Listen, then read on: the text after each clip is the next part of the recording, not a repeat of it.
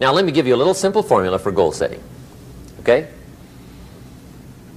We take 2.5 hours on the weekend for the whole 10-year plan. We don't have time for that tonight. But let me get you started with a little simple formula Mr. Schoaf gave me. And maybe this will be helpful. First of all, I've divided goals into 2 parts. First is long range. Long range goals. That's your dreams. Your dreams for the next 3, 5, 10, 20, 30, 40 years. Actually, the rest of your life. Your dreams. You've got to keep dreaming. Ronald Reagan, president, said to the joint session of Congress a few weeks ago, "The Republic is a dream. And if we don't keep dreaming, we will lose the Republic." Your better future is a dream for yourself and for your family. Where do you want to go? What do you want to do? What do you want to be? What do you want to see? You've got to dream dreams. There's a Bible phrase that says, without dreams and visions, people perish. You've got to have something to go for that inspires the heart and the soul. Dreams. From the children of Sanchez, it says, take the crumbs from starving soldiers, they won't die. Take the bread from hungry children, they won't cry. But without dreams, we all will die. You've got to dream. Don't lose your dreams for yourself, for your future, for your family. The dreams of love and enterprise and travel and doing things, becoming something unique on your journey here. Don't lose your dreams. Do some dreaming. That's long-range goals. You've got to have those. So that's number 1. Here's the second part of goals, short-range.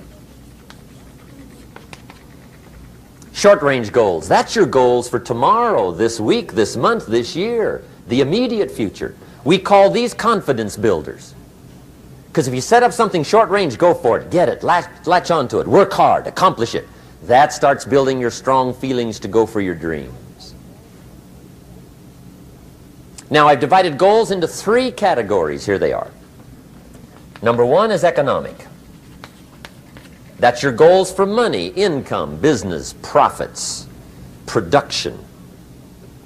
Economics. Make sure you've got your economics well planned. Economics plays a major role in everybody's life. Economics is major, which means it ought to be meticulously well planned for tomorrow, this week, this month, this year, long range. What if you asked somebody tomorrow if you could see their meticulously well planned list of economic goals? What would they probably say? They'd say, you some kind of a nut? You must be weird. Hey, I found out what success is. Success is doing what the failures won't do. Make sure you've got your economics well planned. It'll put you in the top 5%. One of the key little subjects we talk about on the weekend is the 7 fundamentals for wealth and happiness. And that's one of them, well-planned economics. It's a fundamental if you want to do well. Join the top 5%. Anybody in this room can join the top 5%, if you will. Okay. Now here's the second category of goals, things. Make a list of the things you want. And on my list of things, now I put everything. Little things as well as major things. Doesn't matter how small it is, it goes on my list. I used to just put major things, cars, homes. I don't do that anymore. I now load my list with everything. Everything.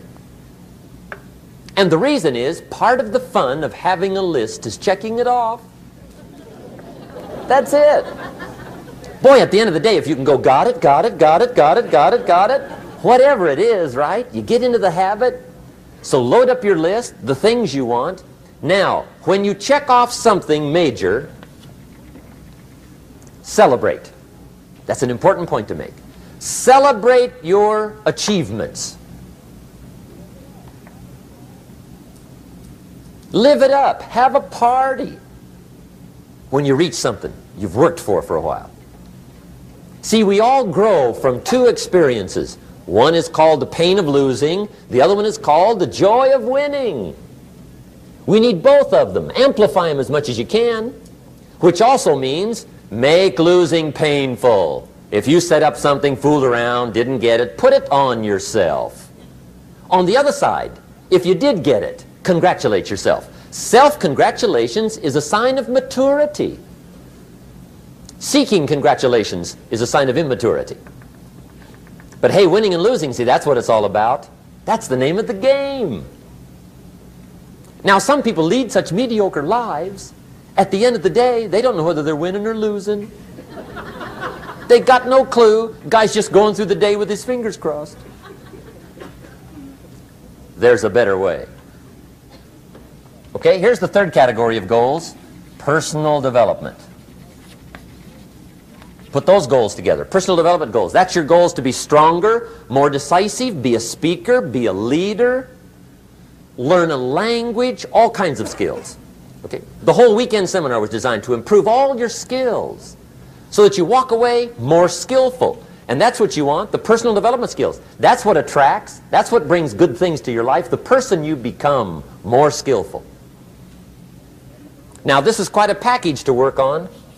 Economics, things, personal development. For tomorrow, this week, this month, this year, long range.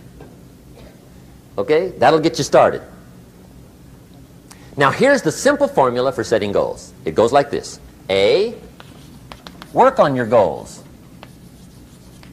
That's step one. Work on them. And I put the word work there deliberately. Setting goals is plain hard work. I don't want to kid you. We haven't come here tonight to kid each other. It's work. I know it's work. That's why a lot of people just let it slide. It's work. Many people work hard on their job, but they don't work hard on their future. They just let that slide. And the work involved is making plans. I know most people don't. I understand that. But don't let that be you. Guy says, well, yeah, you work where I work. By the time you struggle home, it's late. You got to eat a bite of supper, watch a little TV, get to bed. You can't sit up half the night. Plan, plan, plan. And the guy's behind. Good worker, hard worker, sincere. But you got to be better than sincere, working hard. You got to be better than a good worker. You got to be a good planner. Somebody once wisely said, the people who fail to plan are planning to fail. Well said. So work on your goals. Here's step two. Write your goals down. That's so important. I teach my staff around the world, put your goals in your journal. Because one of the major people you want to study is yourself.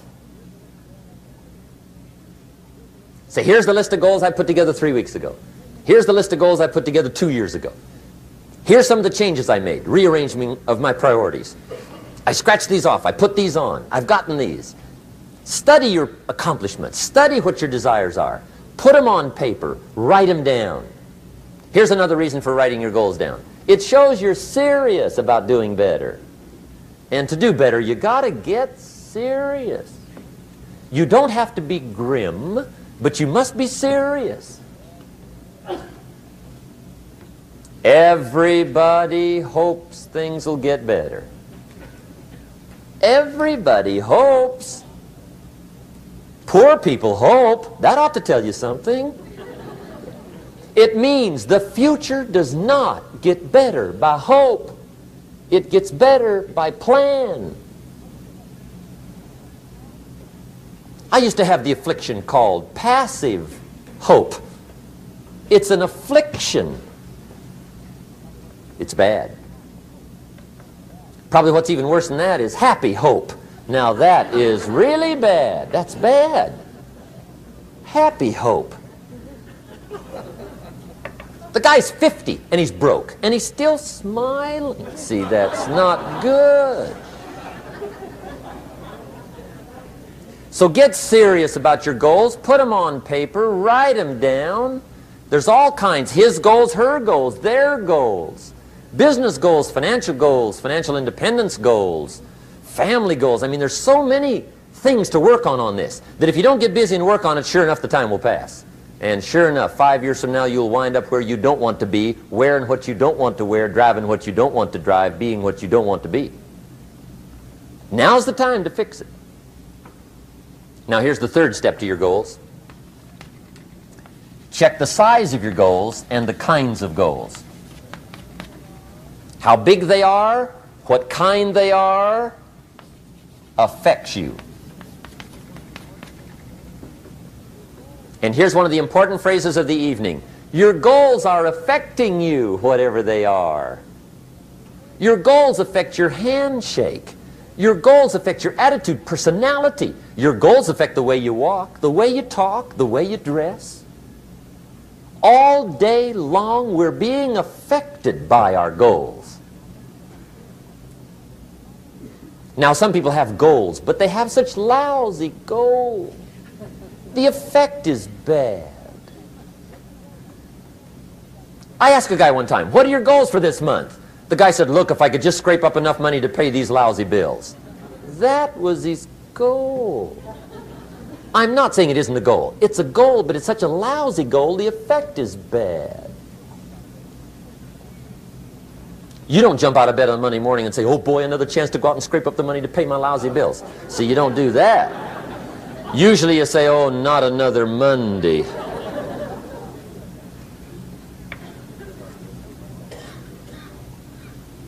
And some people have so given up on life, they have joined the thank God it's Friday club. How sad. Surely those are the same people, when life is over for them, will say, thank God it's over.